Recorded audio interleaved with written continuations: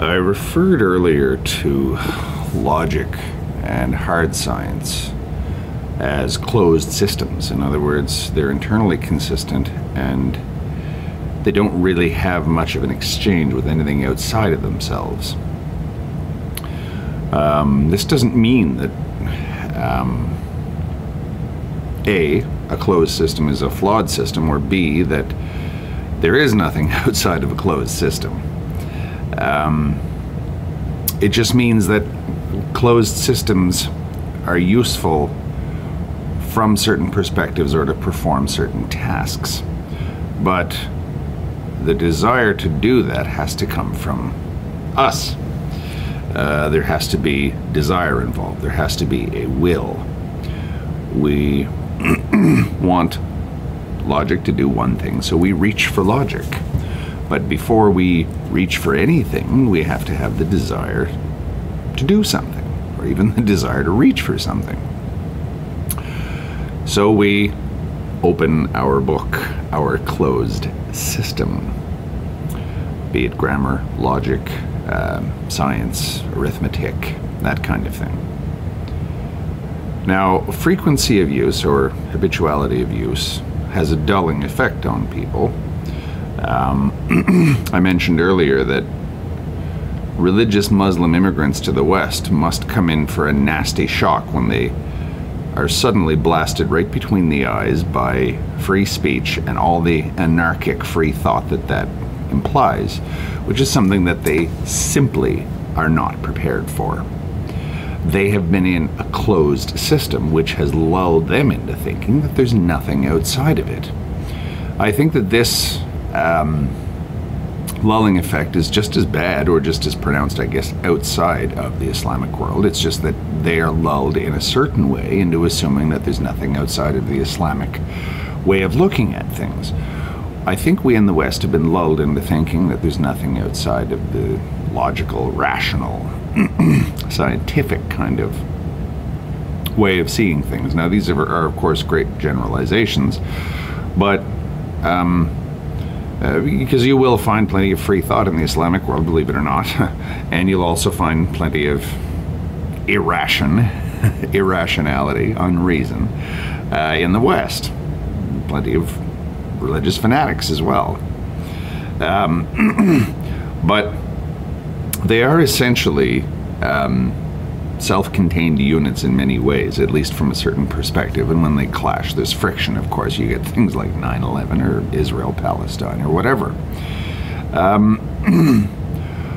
So they're not prepared for anything, any set of circumstances, values, or anything that are competitive to their own, and I think that can happen to any closed system. That can happen to science, mathematics, or even pure religion. Why do you need blasphemy laws? If you weren't worried about challenges, then you wouldn't even require these blasphemy laws. You wouldn't even require the insults that come in our sphere that are leveled against people who appeal to the irrational.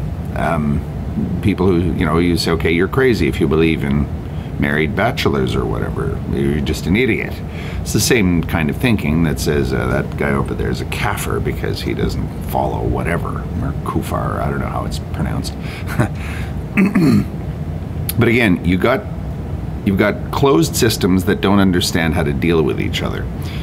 But if you're standing outside of a closed system and you understand that the closed system is still useful, it's not so much that you want to break out of it permanently or anything like that. You just want to say, okay, that closed system is going to be that book over there on the shelf that I will open when I require it, because it's internally consistent and it will perform the function that I want it to do, that I want it to perform. But I haven't established anything real. I haven't established any fundamental realities. There are certain base points which seem obvious. Okay, maybe I don't subscribe to what I call hard science, but that doesn't mean that the laws of ballistics, I guess, or inertia, I can unilaterally decide don't apply to me. I stand in front of the proverbial speeding bus and splat. But that doesn't mean that I've really learned anything fundamental about the nature of ballistics or the nature of inertia or the nature of mass or energy or anything like that. all it means is you do this, then A happens. It doesn't mean that there's any rhyme or reason to it, or that there's any great profound truth behind it. Just because something is unarguable doesn't mean that it's particularly profound.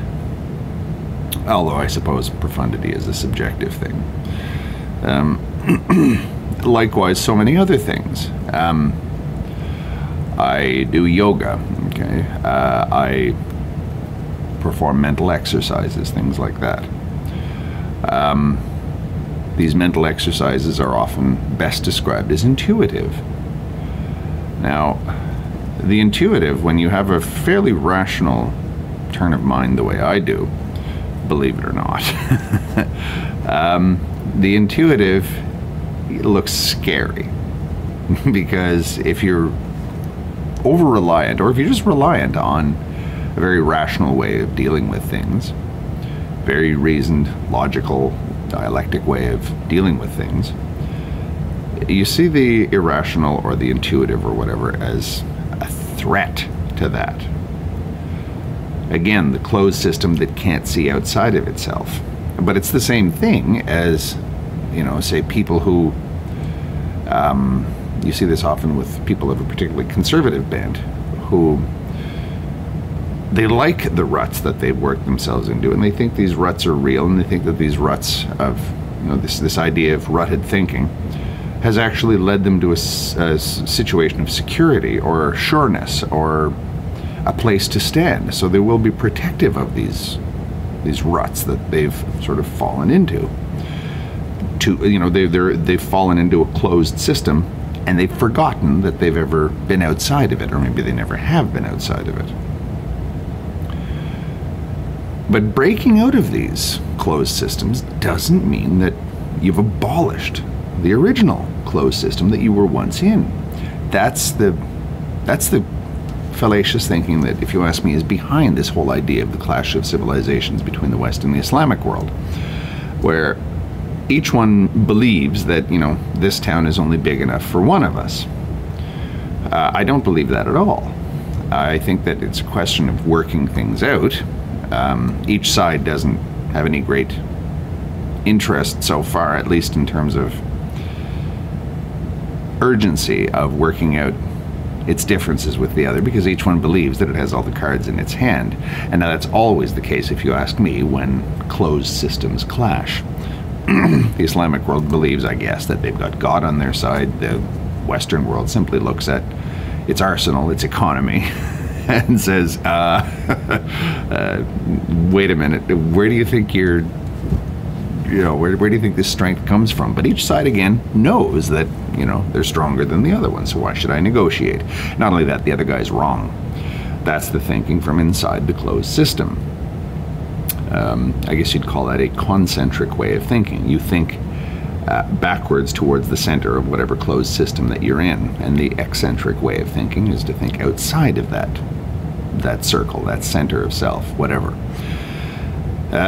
West versus Islamic world is just a sort of gross and apparent example of this, but it's been with us throughout history. You know, the Apollonian versus the Dionysian, or just two seemingly irreconcilable ways of looking at the universe, or at life, or at existence, or at reality.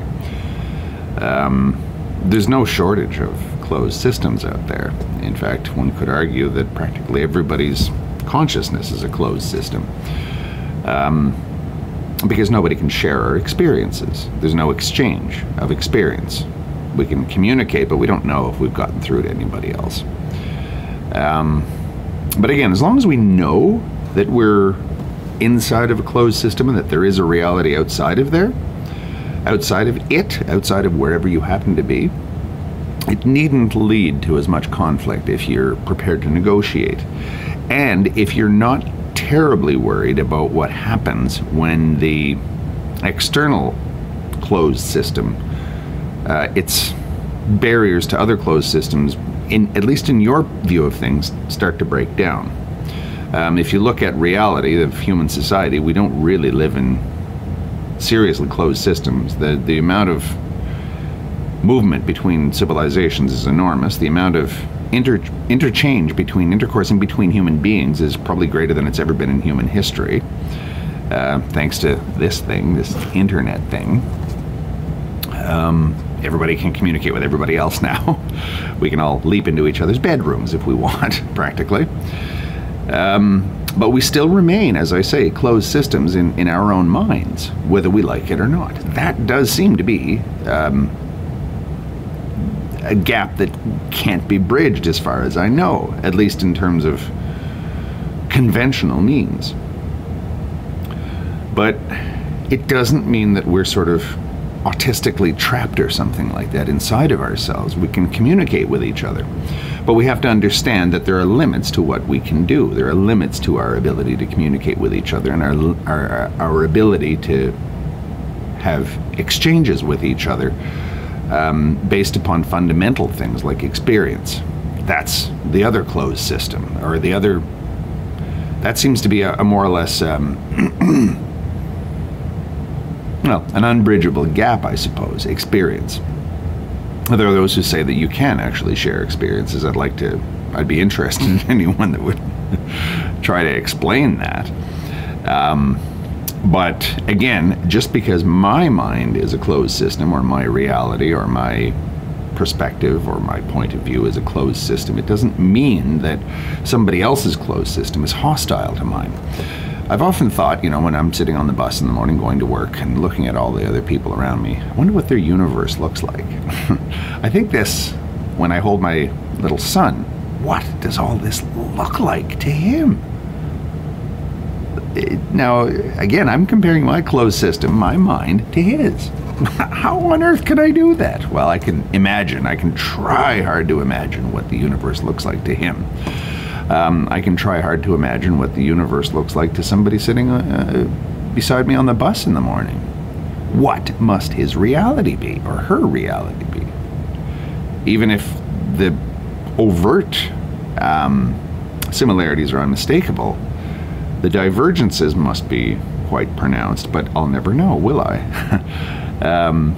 What value does this person project out onto everything, and how much these values must differ from my own? Does the fact that everybody else probably thinks radically differently from the way I do, should that frighten me? Like the thought experiment, let's say that I could somehow share experiences with the guy sitting next to me on the bus. Can I share experiences with this guy? Let's say that I can. Let's say that I can get right into his head, see the universe from his point of view, with his emotions, his prejudices, his fears, hopes, everything like that. I've often formed the opinion that that would actually terrify me, freak me out to the point where I might seriously think I was going insane. Although if it was a particularly happy, well-adjusted individual, it might be the most liberating experience possible. But again, I don't know what that's like. So finding out that the other person might be radically different from you, or the other closed system might be radically different from your own, doesn't necessarily threaten your own. It doesn't necessarily mean that by stepping out of your box that you're abolishing that box. Again, that I think is the either-or Western way of thinking. I don't think that that's the only way to look at the closed systems that we see around us, or the centers of self, or whatever you want to call them. You can accept them for what they are, but also allow the fact, or allow for the possibility, that there is that outside of each individual closed system.